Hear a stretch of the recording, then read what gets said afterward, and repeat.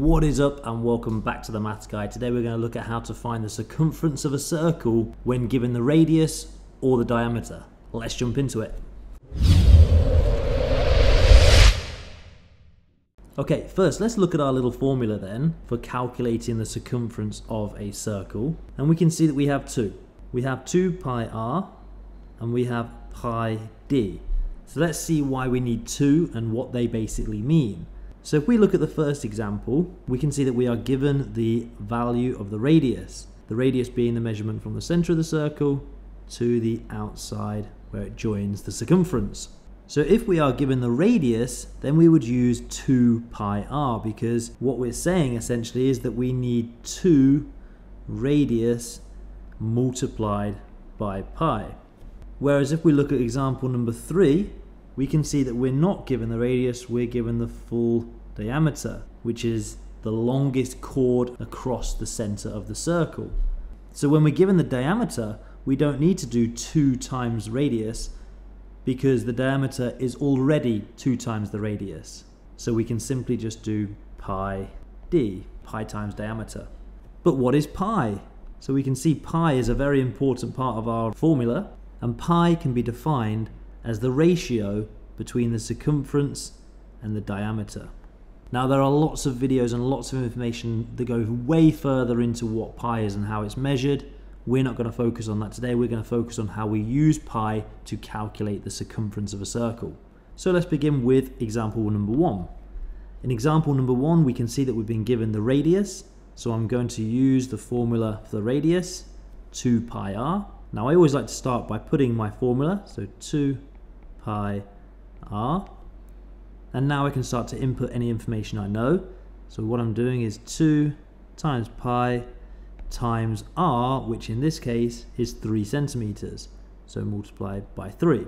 Now we can begin to calculate it, and we have 2 options. Our first option is to simply just input pi on our calculator, on our mathematical calculator, using the pi symbol, which is by far the easiest way to do it, because pi is actually a number with many decimal numbers.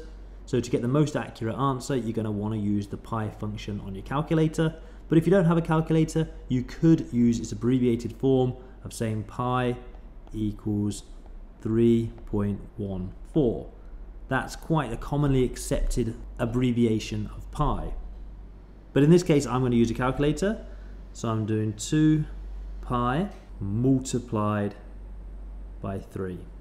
And I get an answer of 18.85.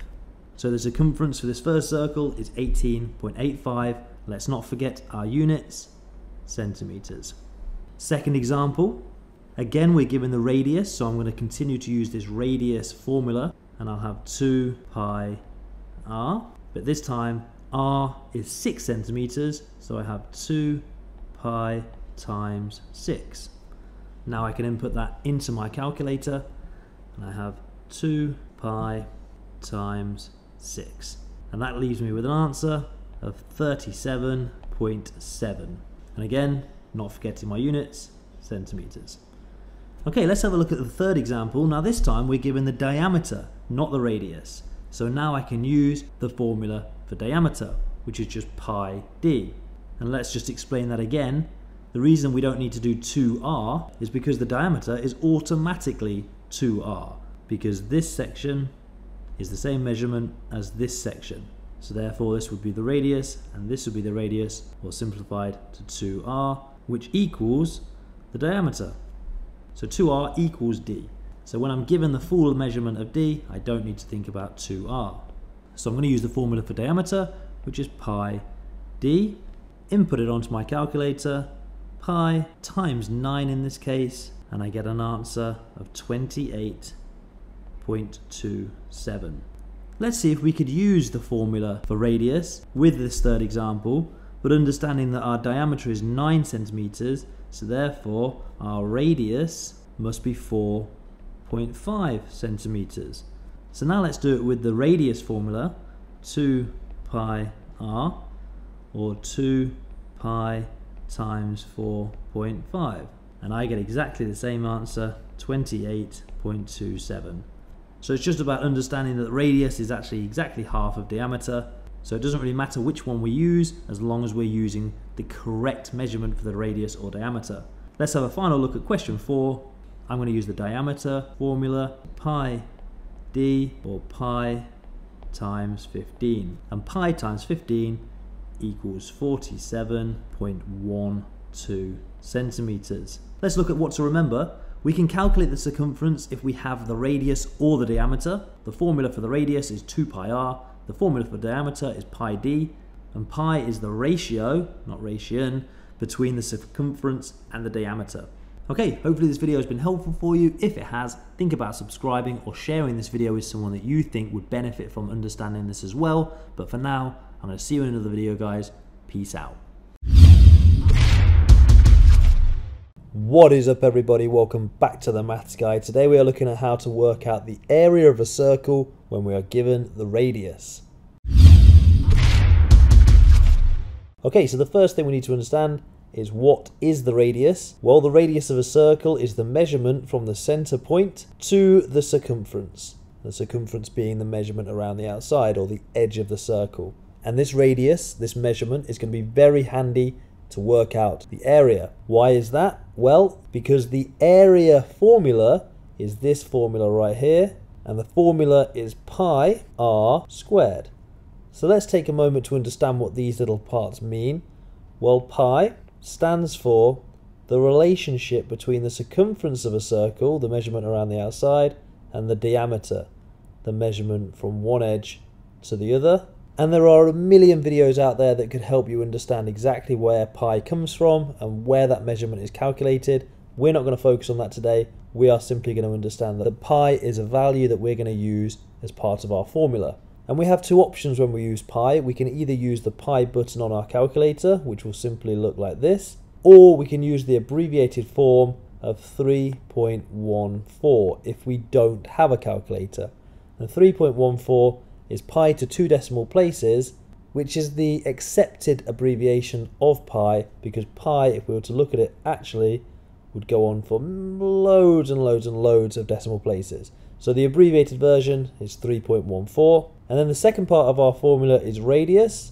So we need to know the radius of our circle in order to work out the area. And the last part is squared. And the interesting thing about the squared is that the squared is connected to the radius, not the pi radius. We'll understand more about that in a moment. So let's begin with question 1.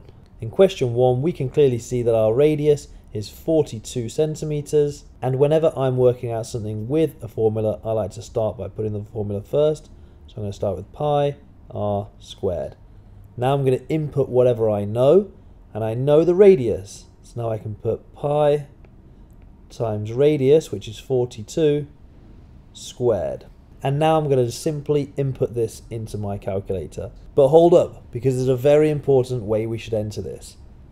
If we were to enter pi times 42, get our answer, and then square it, we would end up with the wrong answer, because remember, the squared is only connected to the 42.